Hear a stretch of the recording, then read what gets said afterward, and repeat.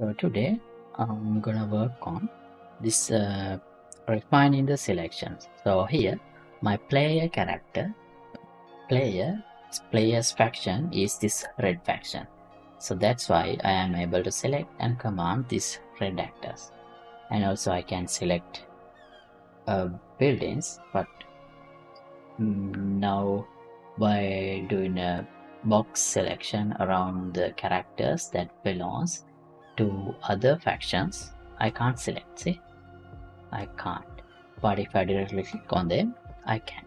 Similarly, I can select the buildings as well. So the box selection does not consider buildings.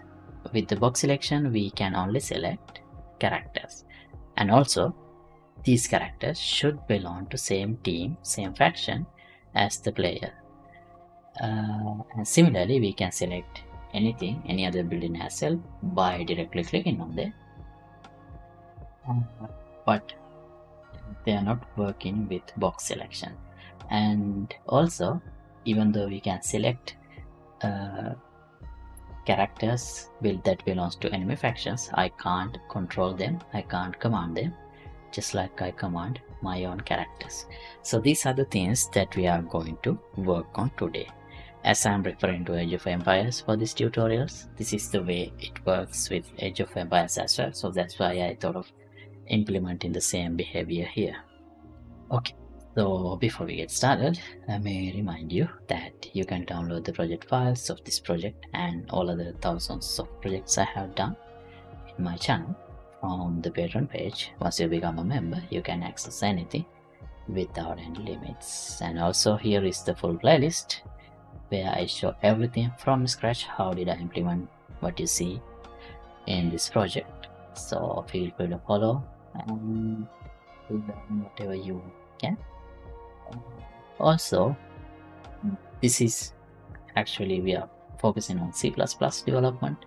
We are implementing everything with C++, but if you are interested more in the blueprint side of things, this strategy series here I have used blueprints exclusively, so feel free to check that out. I'll leave links to everything in description below. All right.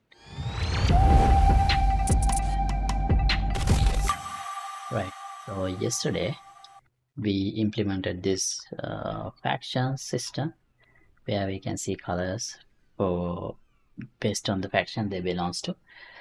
Now what I want to do is here I can actually select any faction. So if I drag a box like this, everyone within that box will be selected, but I want to avoid that. I want to be able to select only the actors belongs to the player's faction, and also I don't want to be able to select I should be able to select characters that belongs to other factions, but not with this, but by directly clicking on them. So we should be able to see their details, and in the same way I should be able to select buildings and see their details here. Okay, so to get started, first thing I want to do is for the top-down player controller, I need to introduce a team number, faction ID, just like we did for the pawn. So here, let me copy the same thing, faction ID, and paste it here. This, and then also, just like with the base pawn, I want to implement the faction interface. So I'll do that too. I don't think I have to show these steps because I have already shown how to do those things for this pawn, but faction implementation. Okay. To get faction override. Right. Declaration.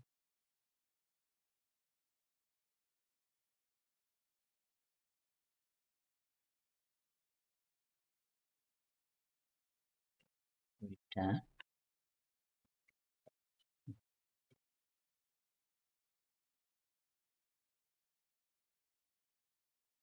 Snip. Oh, right. So that's pretty much all. And as the default value for the player controller, Q1, 0, 1. I think I want to do that. These characters as well. So for the base building, it does not really matter. We need to initialize them anyway later on. Okay, now when I select here, or selected actors, here I check. Right now I only check if that class implements selectable interface. Now before that, I need to check their faction as well. So to do that, we need to check if some actor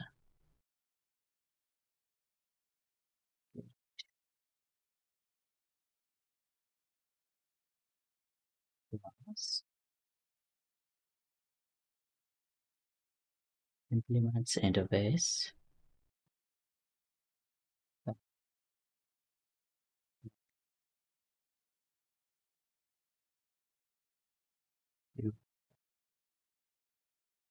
An interface.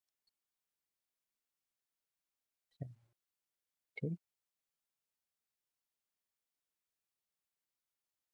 Static.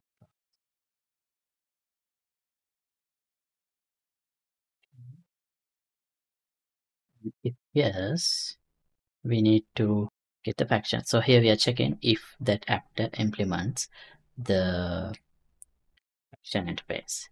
And if yes, in 32 faction equals faction interface execute get faction. And now we need to make sure if these factions matches. So if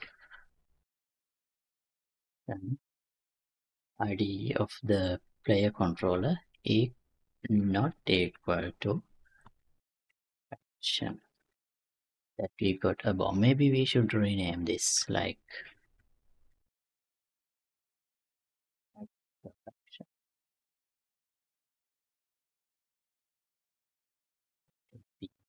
How many? If that is the case, we can continue. That means we don't need, if the faction IDs don't match, we don't need to select that particular actor. Okay. So continue means we are just skipping this iteration from here in when we iterate through all selected actors, and we will continue from the next actor. Right, now go here, compile, good, see, select them. Oh, I select I can select this guy. So yeah, actually because this is the faction 1, faction ID 1 is blue, and here you can see I can select even buildings. So as I said, I want to avoid selecting buildings. Okay, I think I like the player color to be red, so you can change this. Data table, action data,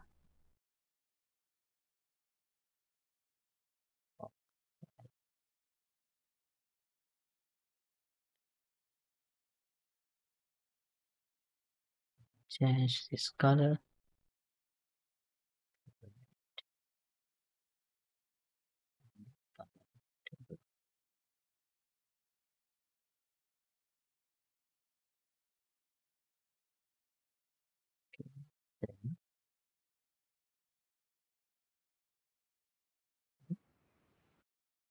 change. Maybe we need to compile this to get the effect. Yeah. Now it did update. Okay. These guys, I want them to be team 1, faction ID 1.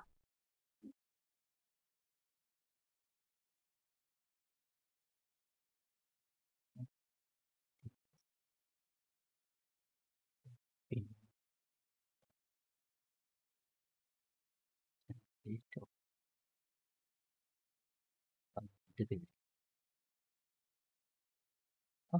great.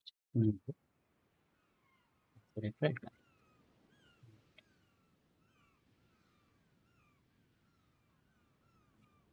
Select built-in. So is it functionality? To then 1, and to take the effect, we need to recompile this too.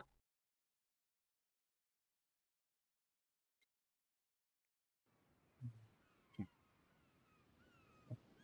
Now the next thing is, I should not be able to select with the box select these built-ins. So to prevent that, we can, this is where we get all selected actors. And here you can see we are getting a actor type.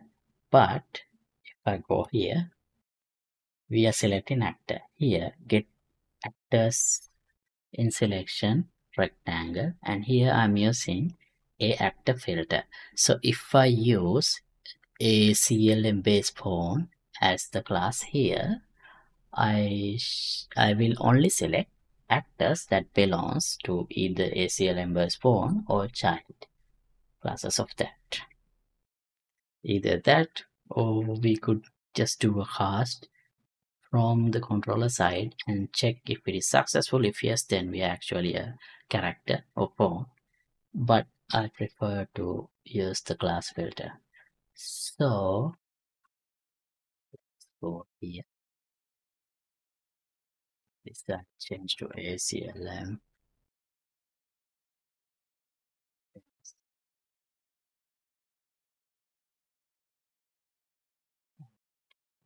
To over define this class. Okay. Then get some errors in the drop down HUD. Yeah. This also should be a ACLM based form. This 2.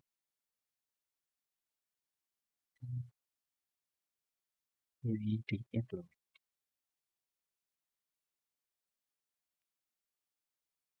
Yeah, form. Data.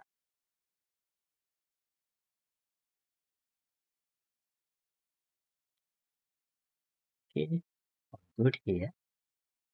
Let's go to the controller. This also needs to be.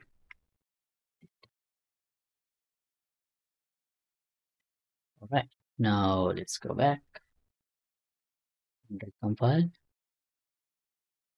All good. Now, see, only the characters are selected, and if I just directly click on the abilities or characters that belongs to enemy factions, I can still select them. But here, now only the, if I do a drag and select, only the characters are selected, but that is also only the characters that belongs to me, and I can command them, of course. One more thing, can I still command if I select one of them? I can. That might be something we need to avoid. Alright, so this function, command selected actors and selected actors, this is where I command the selected actors when I have selected multiple actors. And this part, this is where I command when I have selected only one actor by clicking on them. So here we need to, in both cases, we need to do a faction check, but we wouldn't get actors that belongs to a different faction into this array, because we already filter it. So let's do it here.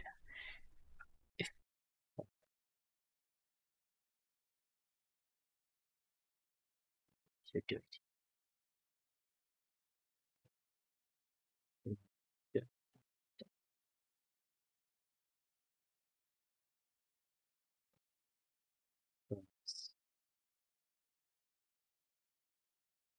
Interface.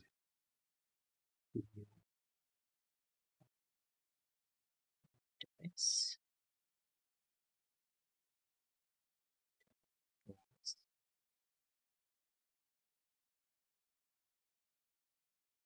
If I can do the same before the if, we need to get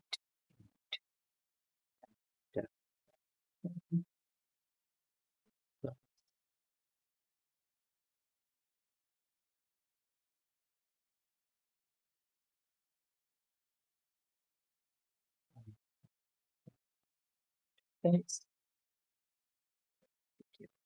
Get action. Code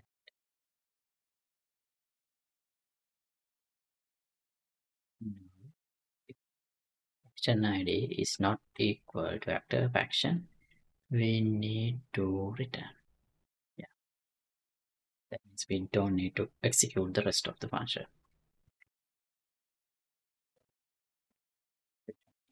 Okay, so in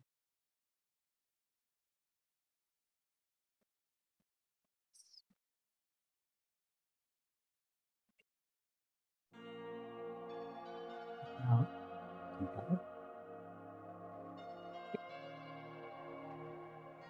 Yeah. Command select, but we can't command. We are not able to command. We can still select. But these guys, we can, even if I select only one. Alright, so I think that's all I want to cover in this episode. So thanks for watching. As always, updated project files will be available for download in the Patreon page. Link would be in the description below. And let me know if you have any questions in the comments. See you in the next episode. Goodbye.